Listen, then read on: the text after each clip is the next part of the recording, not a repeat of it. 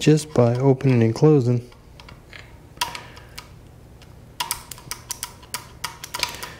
We got some spark in there.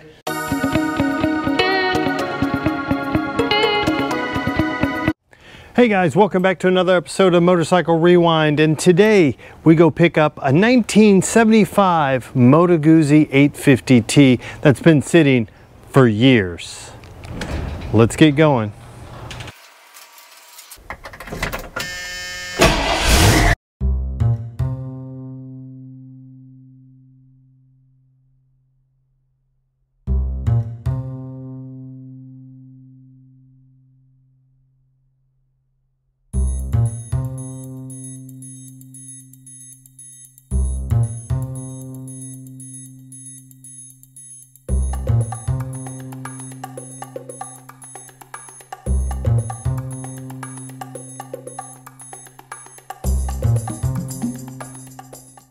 Okay guys, here we are with our 1975 Moto Guzzi 850T.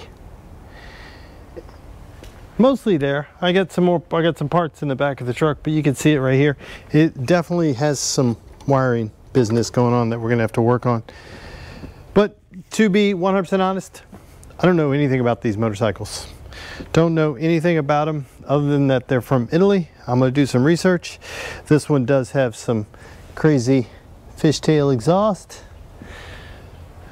Again, but this thing met all of the criteria that I have, right?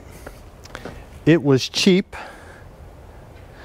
And by cheap, I mean it cost $400. And with $400, it came with a brand new set of tires. Still have the stickers on them. So brand new on that, which that's easily taking the bike from 400 to 300, 250. So it's not too bad. And then it came with a bunch of parts. The good thing is that the engine is not seized, so we should be able to get it going. It has a seat. It does not have the, I don't believe this to be the stock seat because there's no stock. There's no way to fit this thing on. It's got no mounting. It's got no mounting tabs or anything like that. So it's there. We probably won't use it, but story goes is that the people that had it before, this was the wife's bike and there was a divorce, and then so things got cut up. Parts got taken off of it, and that's it. Now it does have a broken perch here, but the good thing is I picked this up last week.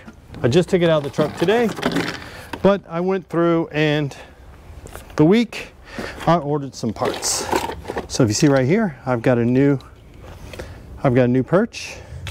It's missing the alternate generator cover. I've got that. It's missing the, you can see it in there, the points cover, distributor cover. I've got it. And I bought another switch just because that one's kind of got some monkey business. Main thing that we're going to have to do is to go through and figure out the wiring on this. And for that, oh, in addition to, it came with a Haynes service manual. It came with a Moto Guzzi workshop manual, printed, which is good. And then, more importantly, it came with a parts manual that is in Italian. So, a lot of Google Translate on this, just to be able to get it going. So, I needed to figure out the wiring diagram. At my age, it's a little difficult to read, and let's be honest, at any age, it's difficult to read this, right? It's just bananas. But what is easy to read, and what I recommend that everybody do, is have these made, because that's easy to read. And guys, look, the total right there, $15.99. and done in an hour. I can say I can read every one of these. I can trace it with my finger. I don't have to do anything else. It's there, it's easy. So totally up to you. You could do that, or you can be a purist and do this. Totally up to you. I'm doing this one. I'm doing this one. It makes it easier. I can read that without my glasses. So let's get started on this thing. Kind of see what's there, see what's not there. I think what I'd really like to do would be to put these covers on. Really like to put these covers on and then pressure wash it so I can see what's there, get all the crap off of it, and then let's go from there, which I think is where I'm going to start, because that's where I like to start. So let me go ahead and do that. I'll get you guys set up and then we'll get started. That's that one. First step down. Okay, you can see the wiring madness and mayhem we have here. This is awesome. This is my personal favorite, is when they cut the wires right at the connectors. See, look, all three of these were cut. So that's going to have to be taken care of. I got to figure out where this guy mounts, because I don't think it just floats around like that. Probably got to be mounted somewhere. Then this guy got this big connector, nothing there, and then this. What's that about? First step will be to put this guy into here. Like I said, I don't know anything about these motorcycles, but I do know they have points, and I do know that it still needs spark compression and fuel to make it run, so no different. So already we're starting to look better. We've got a cover on. Now we're gonna hose it down with some, that should stop it from, we'll hose it down with some engine cleaner.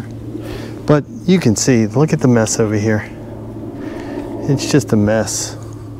I got all the colors well represented over here. Look at this, it's just a mess. I think this guy, now that I think about it, this guy may go up here to the headlight. Looks like it could go up this way from here up to the headlight. I don't know. I'll have to look at it. We're not gonna, I'll have to look at it and see what those wires do. Like, oh, look, it's always nice when you find these. There's one that's cut. But the great thing, that wiring diagram is going to come in handy for this. So let's get to cleaning it up.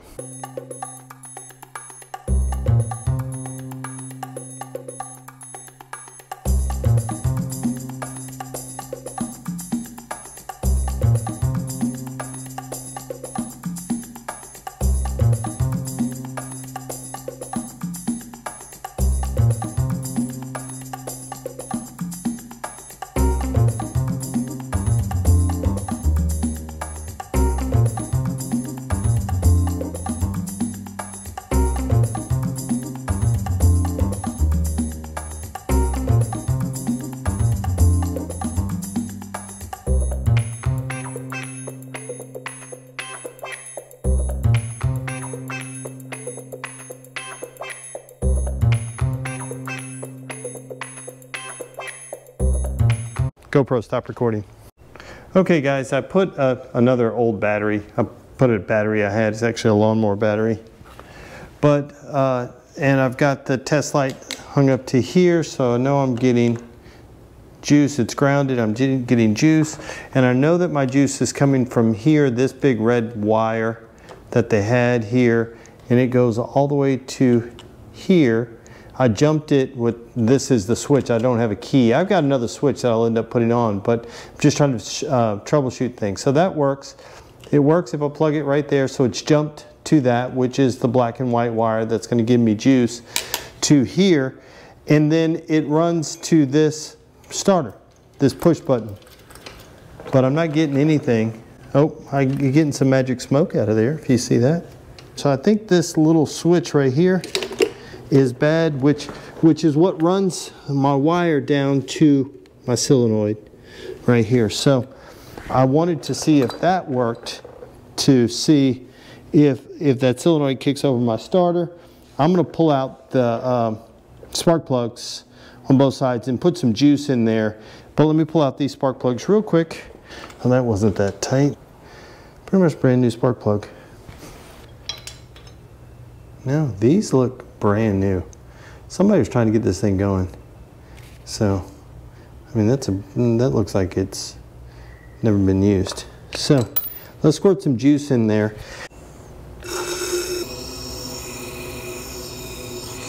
Now let me turn on first. Turn on. Let's make sure my jumper wire for this. And we've got a spark plug wire, got a spark plug grounded right there. We're gonna jump this right here. Got good compression. Let's see, got pretty good, sounds good. Come on. No spark. But it's turning over. That switch is bad. It turns over when I hook those two. The solenoid's working, starter's working, and the points probably need to be cleaned. So at least I know that is working. I did shoot some goo on the floor. Let me go to the auto parts store, see if I can find a push button starter button. So I don't have to do this. It gives me one more hand free. So let me try that.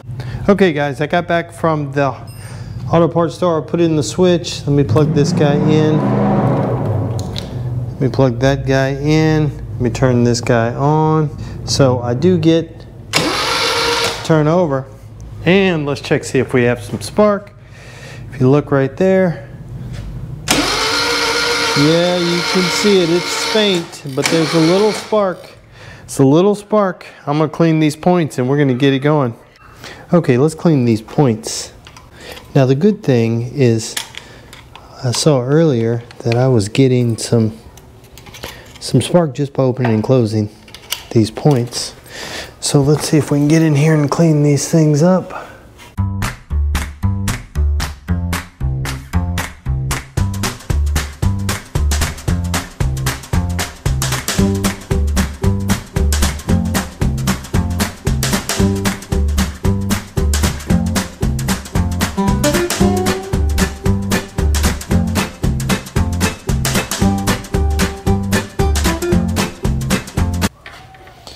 Let's see if we can go right here. Oh yeah, look at that spark. Let's make sure you can see it. Make sure I'm in the right spot. But just by opening and closing,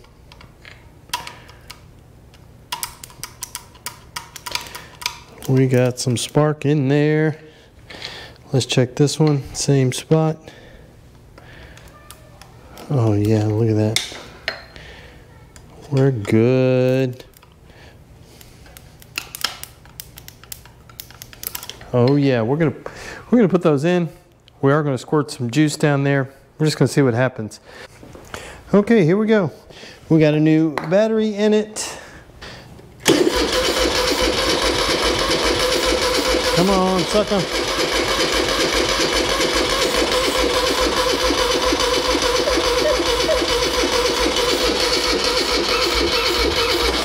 Let me put some starting fluid in there. That should be enough.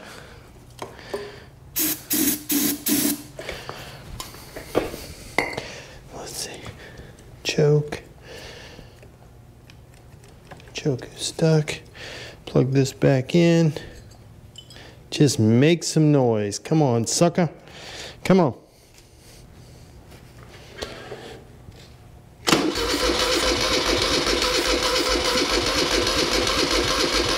Come on, it wants to. Let me put some more fuel in it. Keep it going. Come on, sucker. Let me run some fuel right here. This is a 2-stroke mix just to lubricate that top end a little bit. Oh, come on, come on, come on. Come on, you sucker.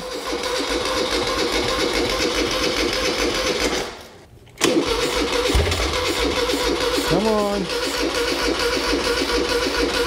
Let me give it a little bit more fuel. Let's try this again. Plugged in. Come on.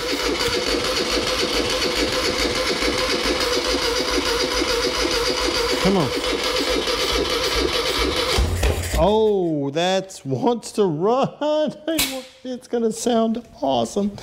Oh my gosh, come on, come on. Let's squirt some juice in here. Come back over here. Let's see if we can squirt some juice in here. A little bit of, that should be just enough to start a fire. Okay, let's see. Plug this guy back in. Oh, this is gonna be awesome. Come on.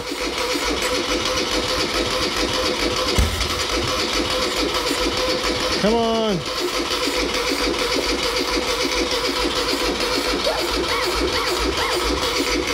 Ah.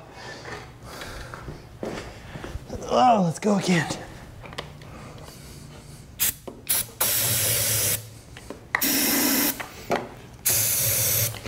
We didn't do anything to this carburetor. They need to be cleaned. But let's see if we can get it to do something without it. Come on, sucker.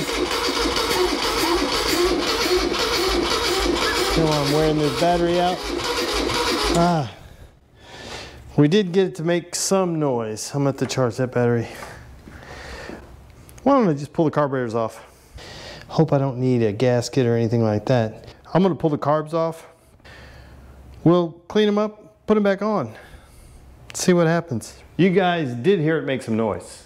It made a little noise. It didn't make a lot of noise, but it made a little noise, and it's going to make a lot more here soon. So, but for day one, like I said before, we're probably $400 for the motorcycle and tires. We have another maybe $100 with the battery. The good thing, I went and bought the battery. I had $20 in reward points at AutoZone, so I got another 20 bucks off the battery. With the battery, the covers, the lever, I think I'm in the switch I bought earlier. I think I'm only another 100 bucks into it. So with that, that's a good deal. With this build, I don't want to spend a lot of money. I want to try to get in with spending the least amount as possible. We're making it a really good looking motorcycle.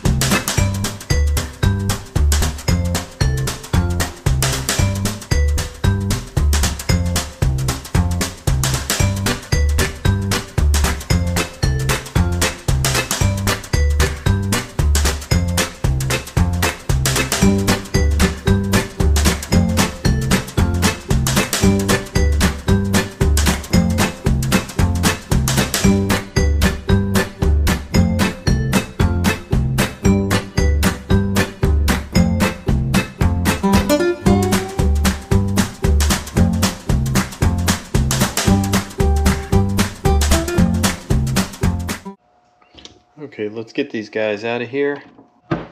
Okay, so I have the body out. What I'm going to do is put pieces on, take pieces off of this one, and get them ready to be cleaned, just so I can keep everything straight.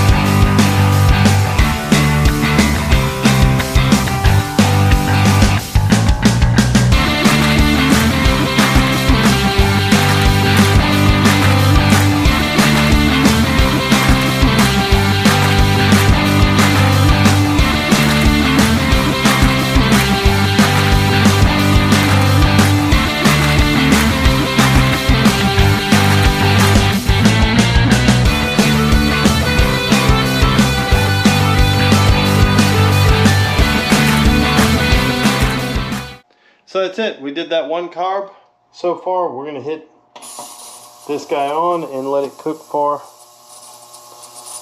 I think it goes all the way up to, we'll do 90 minutes. And then we'll dump the water out and put fresh in and do it one more cycle. We'll let it clean. But look at it right there. That looks like a carburetor that'll work. So not too bad. So can't wait to put it on. Okay guys, so here we are. We finished cleaning the carburetors. We put the battery back in. We've got the carbs on.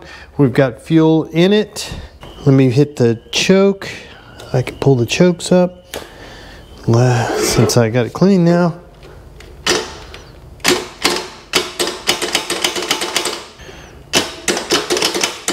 Come on. Oh. Starter.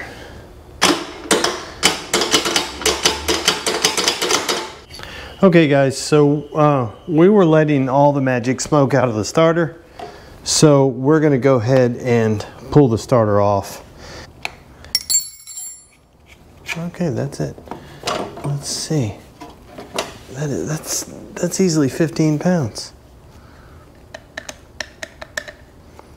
We'll check and see. Let's put some juice to it and see if it actually makes some noise.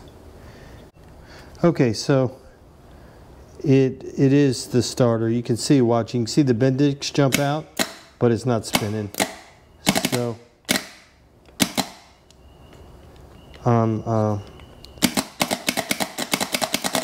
but it's not spinning. Okay guys, so it's been a couple of days since we pulled the starter off, and it looks like we got a new starter in the mail. So let's pop this guy open. Considerably smaller than the last one, at least I think. Let's go look at it. So here is the new one. Here's the old, this one right here easily weighs, it's easy 15 plus pounds. I mean, it's all cast iron up here. Looks to be the same, yeah, bolt pattern looks to be there. So we'll see. Okay, get the right wrench, and then it's just screwing it together. This wire will connect right here. I will put a better wire on it. It never fails. How many of you guys, when you pick up a wrench like this, a ratcheting wrench, that you get it on the right side? Let me know in the comments down below. Who out there is the savant that every time you pick it up, you have it the right orientation? Because that's not me. This guy goes to here. Let's hook up the happy side of the battery first. You know, the one that's always fun to be around. It's always in a good mood. Okay, let's put some fuel in here. Again, we rebuilt the carburetors last time, or earlier already. So let's just fill these guys up with some fuel. Again, I have some 2-stroke oil in this fuel, just to make sure. Let's just put some in each. Okay guys, here we go. We've got fuel in it. I got to hook up our makeshift jumper wire here. And now we're going to push the start button.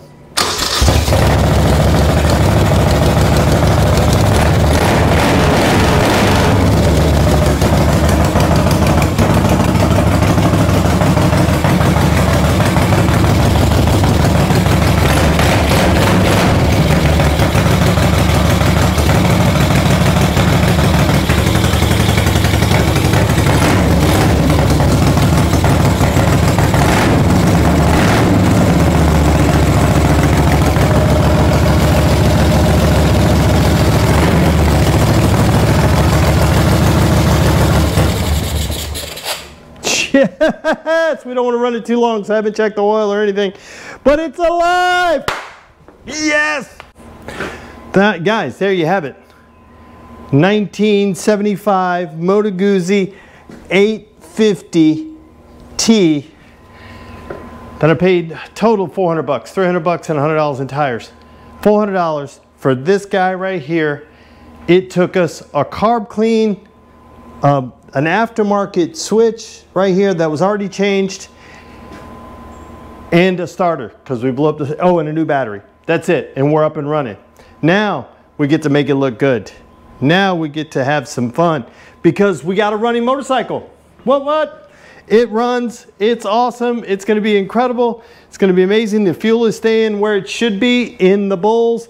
Guys, if you made it this far to see this motorcycle crank, smash the subscribe button. Tell all your friends that, hey, it can be done.